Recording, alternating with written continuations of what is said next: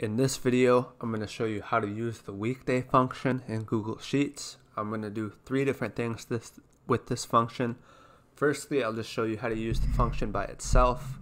Secondly, I will show you how to use it in combination with the choose function to actually display the day of the week. And then lastly, I'll show you how to combine them both with the today function to display the current day of the week. So the weekday function, what this does is it returns a number that represents the day of the week when you put a date into the function. So this is the basic syntax. The first argument is date, so this can be an actual date input into the formula. It can be a cell containing a date or a function that returns a date. The second argument is type. This is optional. If you don't set it, it's automatically going to be set to 1. What this does is it tells Google Sheets how exactly to count the days of the week. So 1, the default setting, starts counting days from Sunday, where Sunday is 1, so that would make Saturday 7. 2 starts counting from Monday, where Monday is 1, so that would make Sunday 7. And then 3 starts again from Monday, but Monday is 0, so Sunday is 6. So let me just show you how it works with this data I have here.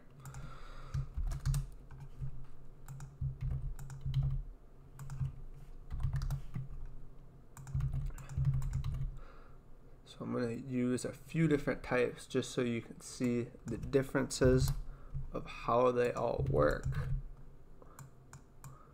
So it's a pretty basic function. The main argument is just the date in there. Okay, so you can see these first 4, I have the same date. Now the first 2 functions both return 5, and that is because, again, by default it's set to 1. So these are the same exact formula in the eyes of Google Sheets. You just don't really have to specify the type if you're only going to use the first type. But you can see the date is the same, but then as I use 2 and 3, the result changes because it's counting the days differently. So you can see this is pretty basic to use. The downside of this, again, is that it only returns a number representing the day. If you actually want to know what day 5 is or what day of the week this date is, you have to combine it with a different function, which is the choose function. The choose function has basically 2 arguments. It has the index number and then the list of options. So what it does is, if you look at this formula here, the index is a 1 and this is my list. So what it's going to do is it's going to return the first item, the item at index 1 in my list. So you can see at 1 it returns Sunday. At 2 it's going to return Monday because 1, 2, and then at 3 it will return Tuesday, 1, 2, 3. So you can have the choices input into the function itself, or you can have the choices as cell reference with this function. But basically this is how we're going to combine it with the weekday function to get the day of the week, and then I'll show you what that looks like over here. So here are my dates. So instead of specifying a index number for the first argument of the choose function, what I'm doing is I'm doing the weekday function, because remember, the weekday function returns a number, and then the number is what is going to indicate which from this list is returned.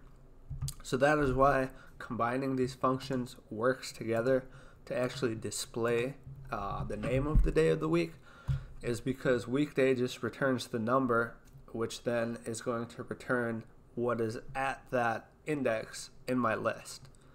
So hopefully that makes sense. And then here's just an example of a few different dates where the function is working.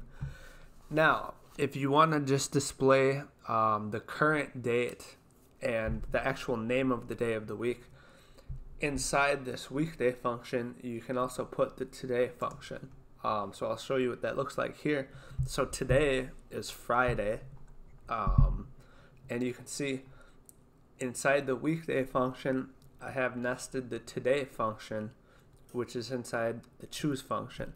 So today is just going to input today's date.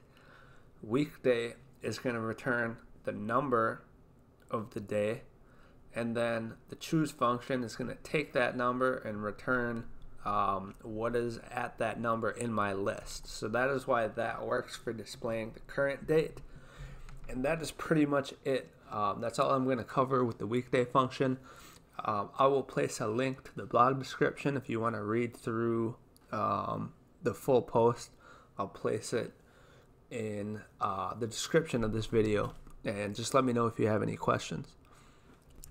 Thank you for watching the video. If you haven't already, make sure to hit the subscribe button. If you have any questions or content suggestions, just let me know in the comments, and I'll try my best to answer everyone.